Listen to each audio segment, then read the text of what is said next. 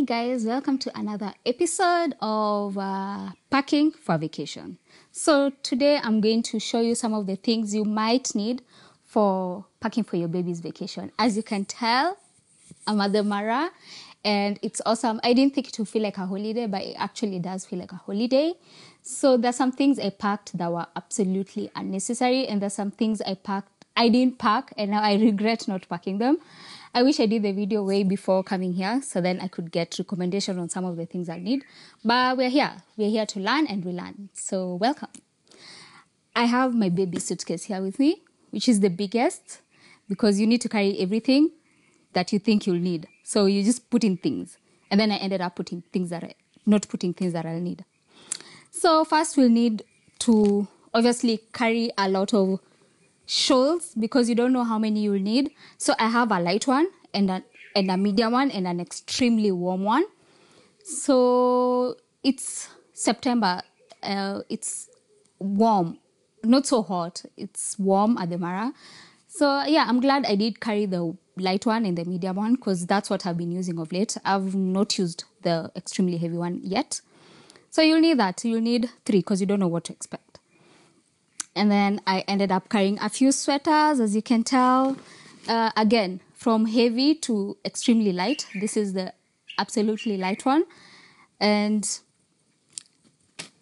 many sweaters. Because I didn't know, again, what to expect. So yeah, medium to extremely heavy. If you know how the weather is, then good for you. Because then you won't be carrying so many things that you don't need. For me, I wasn't so sure. The last time I was here, it was raining. This time I'm here, it's hot. So I didn't know what to expect. And then, obviously, you'll need a few bed sheets because we are co-sleeping. So we thought maybe the baby would get her own bed, but she's too small for that and she might fall off the bed. So we are still co-sleeping. We're on holiday, yes, and co-sleeping. We usually prefer, for me, I prefer having just spreading her bed sheet on the bed so she's not in contact with the other bed sheet. It's not like they're dirty, but I just like when she uses what she's used to, in case maybe she gets a reaction, then I can pick up and know where that came from. And then I think other than the beddings and all that, the other things I carried were, so I packed a Macintosh. It's really down there. I'll show you when I'm done.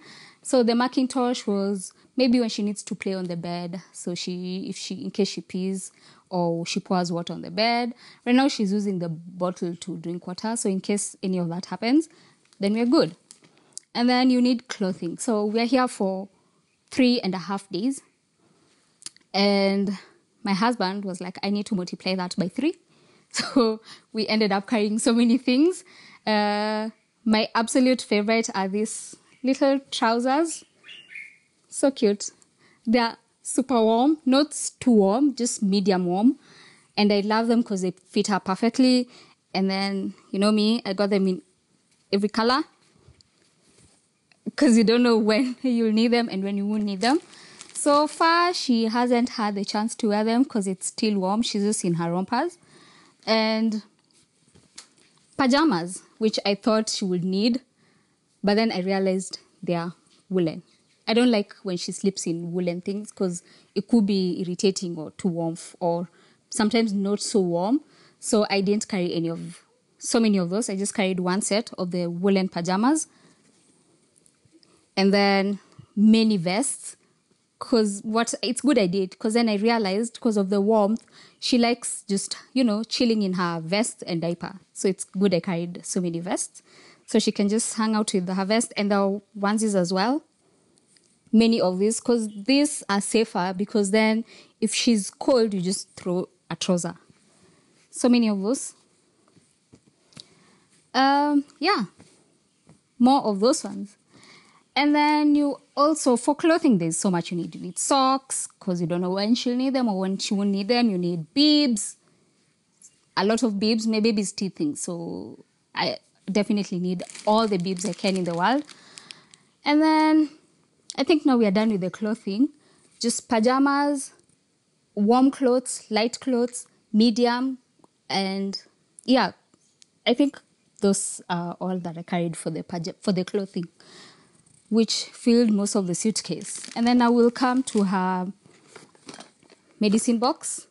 So this usually has like all the medication she needs, all the cleaning stuff she needs, things that she might need or might not need. So we just ended up carrying the whole box with her medication. There's this Calpol, there's Bonisan, there's Anazosol, there's cotton wool, there's her kit for, the care kit that should be in there.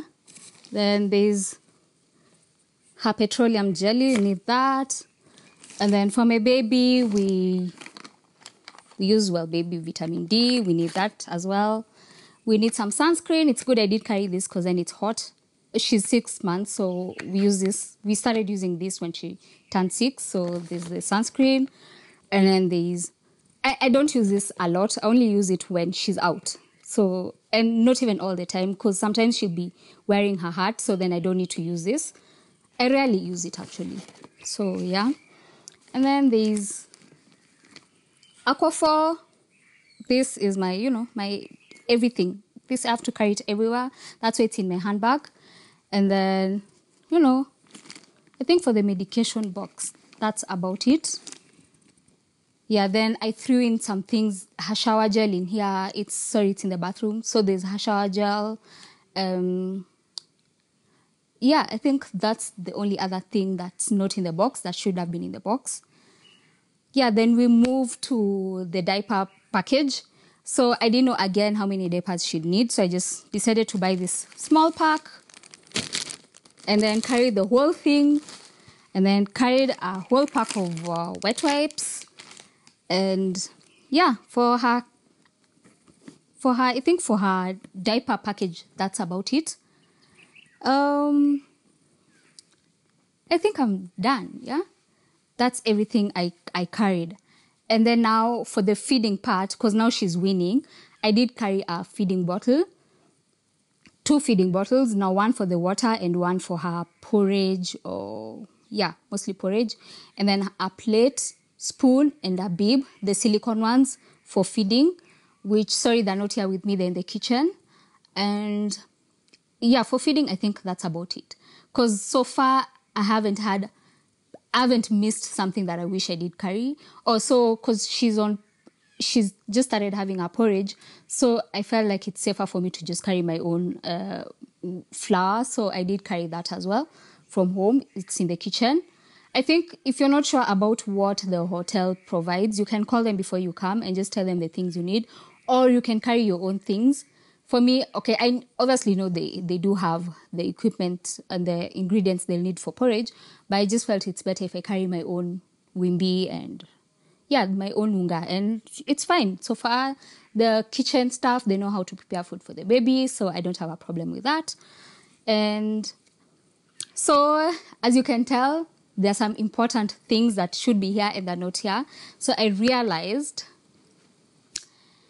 I forgot to carry the baby's bathing basin, which, so that's funny because on our way I was like, it's fine. We don't need to buy another one. I can either use the bathtub. So I'll just put in the bathtub and then wash her with the shower head, or I can put in the sink. So I'll show you the photos of the two. So the sink happened to be a bit too small for her. She's a big baby. And the bathtub in my room, I couldn't figure how to turn the water warm enough for her. So that became a problem. So we had to improvise. For the first night, we just had to use the sink. Yes, so we put the baby in the sink and she was too big for the sink. And we learned our lesson the hard way. So now I think for today we'll have to improvise. I think what I'll do, just probably get a jug and then use it to wash the baby in the bathtub. Because I thought maybe I can use the shower head. But then the danger is if I sleep in the shower head, that will be disastrous. So we decided, no, we're not going to go with the shower head. We'll just try and find a way of using the bathtub. Or maybe I can ask for another room with a perfect bathtub. Then maybe I can use that. So it's important to carry a basin. And I remember when she was a newborn and I used to see the foldable bath basin. And I was like, at what point will I really need this? Now, looking back, I wish I got the foldable one. Because then I'll just fold it and, carry it with me, and it wouldn't be such a hassle like it was for me to carry the other one. I wonder if I even forgot it. And then we also definitely have the stroller. It's not here with me, but we did come with a stroller, which came in handy. So when we are feeding, when maybe sometimes when I'm feeding, I feed on the stroller. If she sleeps and we're out there, she can just sleep on the stroller. And when we are eating, we can put on the stroller so then she doesn't get fussy. Then she can, it's easier. It just makes everything easier. Even just moving around with her, it's so much easier with the stroller. And we obviously didn't use a car seat. Yeah, because for other reasons we didn't see the need to use a car seat on our way here. So, but it was a funny thing, she wasn't fussy. So I don't think you'll need anything in the travels on your journey here, like a fancy travel system, because she loved the ride here from Nairobi to here. She wasn't fussy. She was sleeping most of the time. So I didn't really see. I thought maybe a car seat would be too bulky, or maybe she'll feel uncomfortable and maybe fuss around. But we did well without it. So we didn't see the need for it. I don't think I've forgotten to mention any important thing so far. But if there's anything else that I remember about, I'll talk about it in the next episode, about more on the packing for a baby. So this was packing for a baby to the Mara, which is so much different from, say, packing for a baby to Mombasa. So we'll always review the things we pack for a baby when you're traveling to educate you as well. We will learn the hard way, and also relearn and know the things we need and the things we don't need. I think that's that. Thank you for watching. Please share, subscribe, and talk about it with your friends. Bye.